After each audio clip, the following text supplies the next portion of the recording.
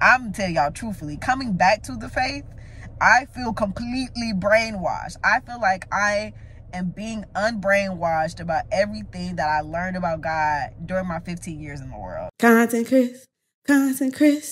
I don't have an intro. This is Content Chris. Da-da. Hey family. How y'all doing?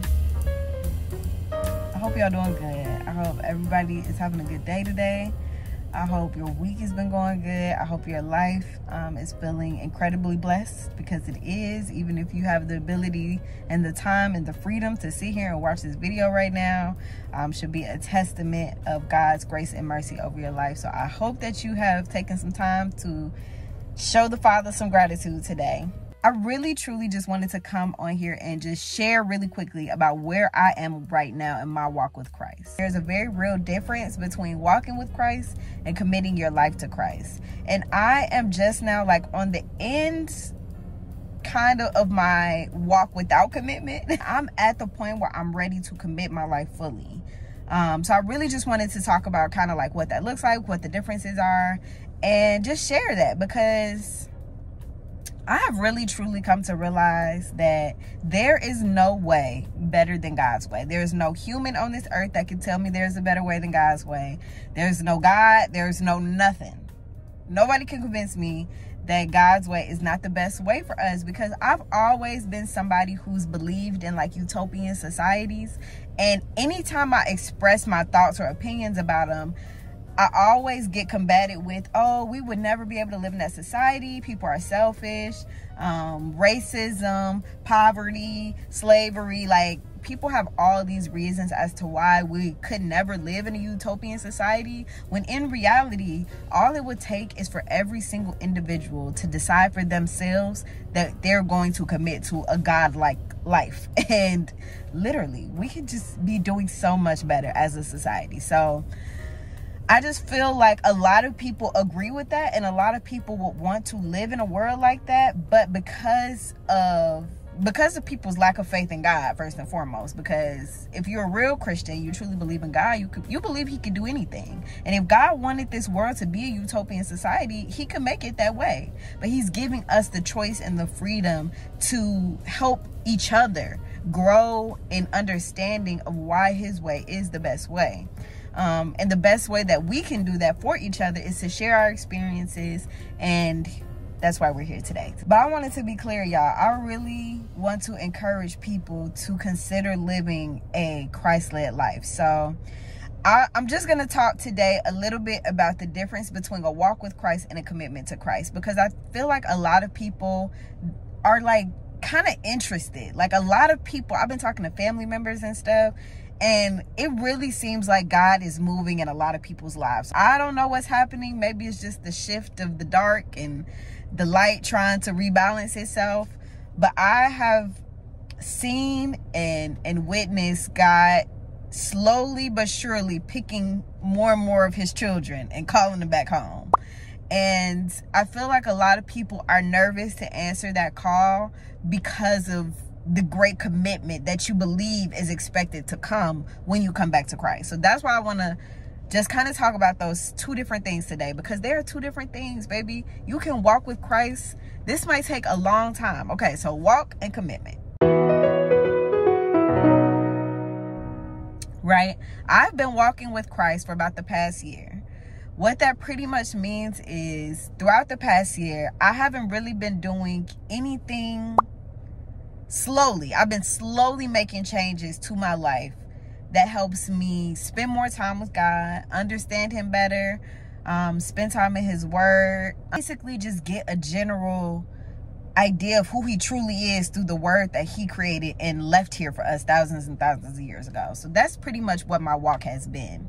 And slowly over time, I've just naturally changed habits in my life and just different things. You start getting convicted about different things through your walk. Now, a walk is going to last forever. Like, thank you, Jesus. We get to walk and have a personal relationship with the Father forever. And it's always going to be changing and growing and evolving as long as we change and grow and evolve. But a commitment is different.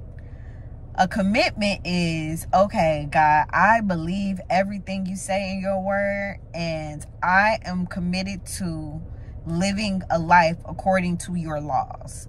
Now, this is where people kind of, I feel like, start drifting away. This is when people kind of be like, ugh, I know God is real, but I don't believe in organized religion. I know God is real, but I don't think it's just like one singular thing. I don't know. People have there's a lot of discussion about God, okay? But people don't want to be honest about the sacrifice that comes with believing in God.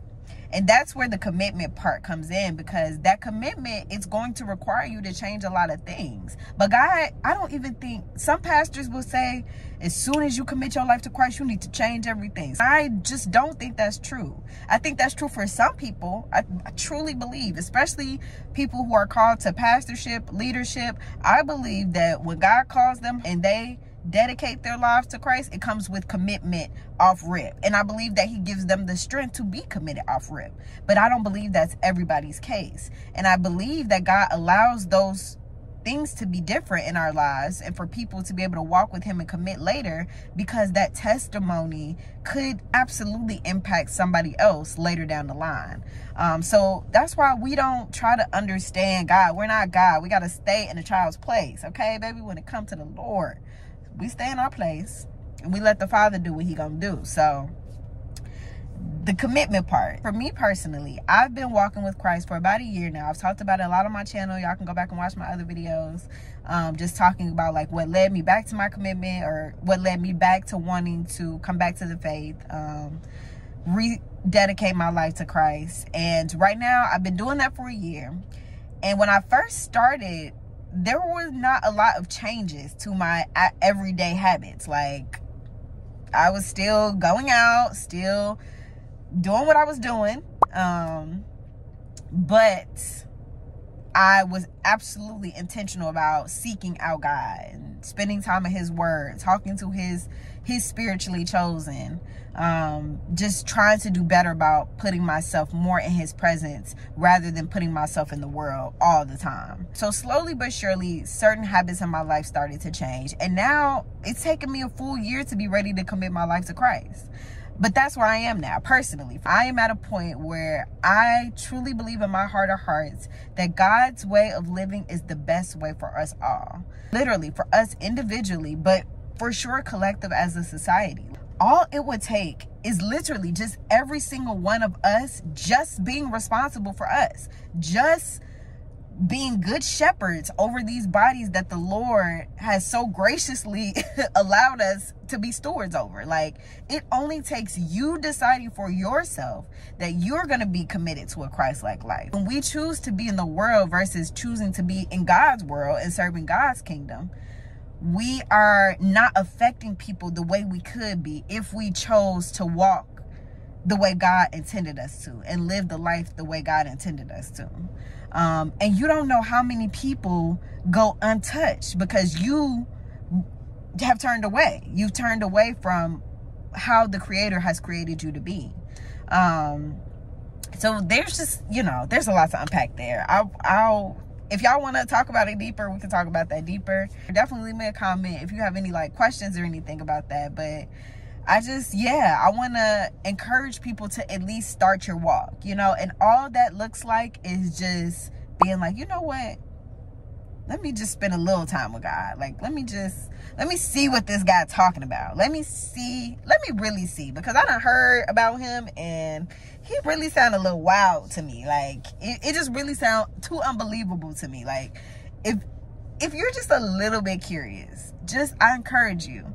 I'll say the first thing I did for sure was change the music I listened to. Like, off rip, I was just like, okay, I know for sure, like, music is very impactful on me. So the first thing I did was change all the music I listened to. I was like, all right, I'm just going to listen to gospel music for a week straight. And I'm going to do a devotional every morning. So that's just two small things. You feel me? Just choose one thing in your life.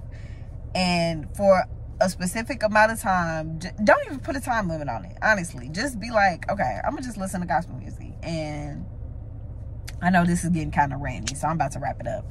But I do want to really encourage people to, like, if you feel the call back to Christ, literally just start by just trying to include God more in one different way than you have been. So even if you pray in your head, don't count that. Try to add something to that. So if you want to add, you know, changing the music you listen to, or changing the things you watch. Like maybe you're, you know, you love consuming YouTube content. Like go listen to some Christian YouTubers.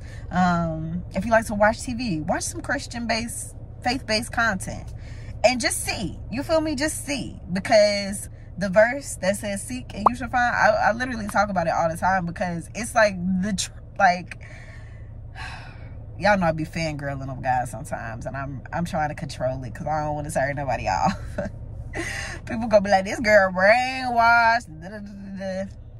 Baby, let me bring brainwash, because I'm gonna tell y'all truthfully, coming back to the faith, I feel completely brainwashed. I feel like I am being unbrainwashed about everything that I learned about God during my 15 years in the world. And it has been a very surreal feeling, honestly, to just be like,